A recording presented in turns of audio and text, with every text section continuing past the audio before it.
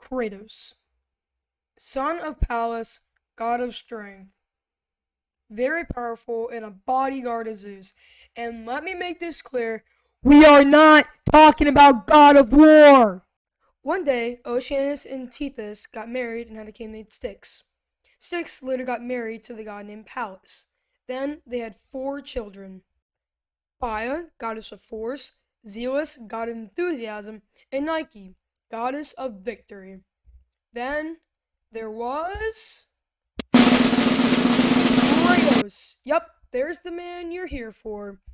He is the god of strength. So he's not a god killer. He's just a big boy. Big, strong, big boy. And Kratos surprisingly has a very minor role of being a bodyguard of Zeus. So, let's see here.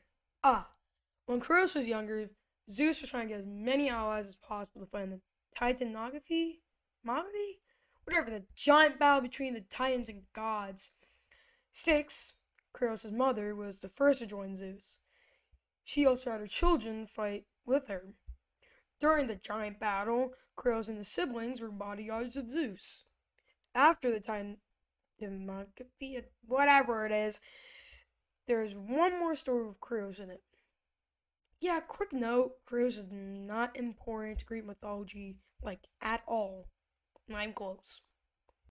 There's only really one other story with Kratos in it, and that's the story of Prometheus' punishment. Prometheus was one of the Titans, but he was not in the war.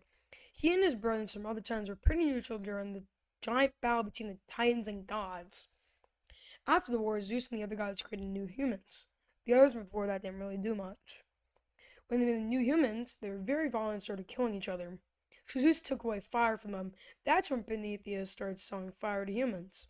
When Zeus found out he was selling fire, he punished him for all eternity. That's when Kratos and Phaia come in. Zeus told him to tie Prometheus to a rock with unbreakable chains and have an eagle pluck out his liver every day. During the night, his liver would regrow. I don't know what really happened to Kratos after these stories. My honest opinion is that he's just sitting on Mount Olympus, relaxing. And do not forget this. This has nothing to do with God of War.